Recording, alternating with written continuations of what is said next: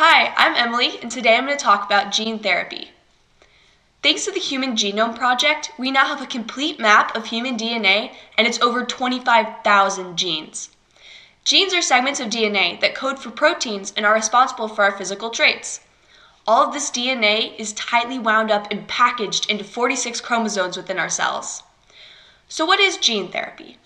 Gene therapy is the introduction of a healthy gene into the DNA of a cell to replace or alter a mutated gene. This could mean replacing a non-functional gene with a functional gene, or it could mean introducing a gene to stop a defective gene or rogue protein from being harmful. So how can we use gene therapy?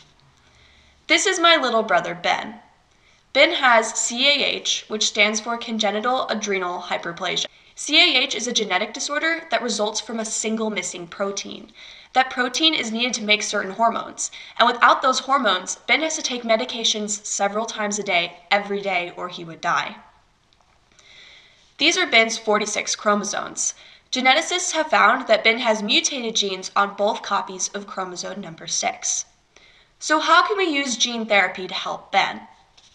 The first step is to isolate a healthy working copy of the damaged gene Ben needs. But then how do we get this new DNA to Ben's cells? As it turns out, Mother Nature has actually solved this problem for us. Naturally occurring viruses infect cells by incorporating their viral genes into the cell's nuclei. In the lab, it's possible to replace the harmful viral genetic material with our isolated therapeutic gene. Then, the virus can be used as a delivery system to get our gene into the cell's nuclei. In some cases, it's even possible to incorporate the gene into the strands of the host cell's DNA, meaning a long-term cure is possible because the new gene would be copied to future cells during cell replication.